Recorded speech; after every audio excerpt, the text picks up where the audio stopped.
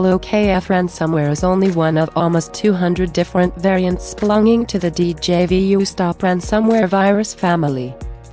To remove it, follow this guide. To follow these instructions, you need to download and install Windows Resource Kit. You can find the download link in the description below. Ransomware removal starts with creating a safe environment for the removal process on your computer. Follow instructions to do so. First, you have to boot up your computer into safe mode. Press Windows button and R on your keyboard. Enter msconfig into the pop-up window and click OK. Go to the Boot tab and click on the Safe Boot checkmark. Select Network in the radio button below. Click Apply, and then OK. Then click on Restart to restart your PC. If everything went successfully, you should be able to see Safe Mode written on all the corners of your screen. Now we need to clean up any registry errors or incorrect settings that could have been modified by this ransomware virus. Copy the text that you can find in the description of this video. Paste it to Notepad, then click on File Save As.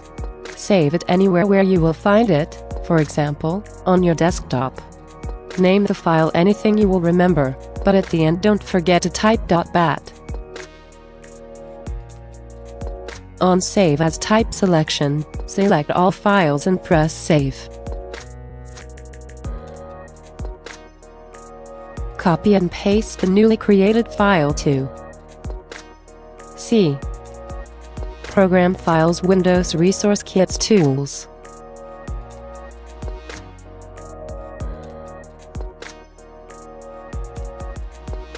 Open command prompt by searching for the letters CMD.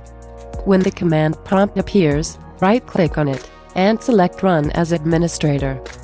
Then type cd, C, Program Files, Windows Resource Kits, Tools.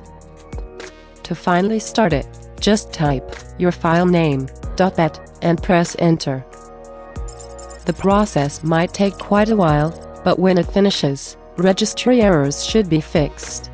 Keep in mind that even if this tool fixes registry errors, it might not remove newly added registry values by the virus. To completely remove it, it's always recommended to use powerful antivirus software. When you have completely removed this ransomware from your computer, you can try to restore your files.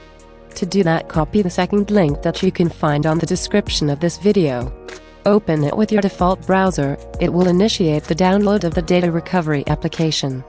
Double-click to open the installer. Press Yes to allow the program to be installed.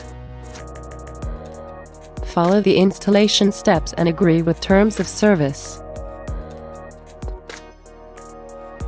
Now, press Finish to open the data recovery program.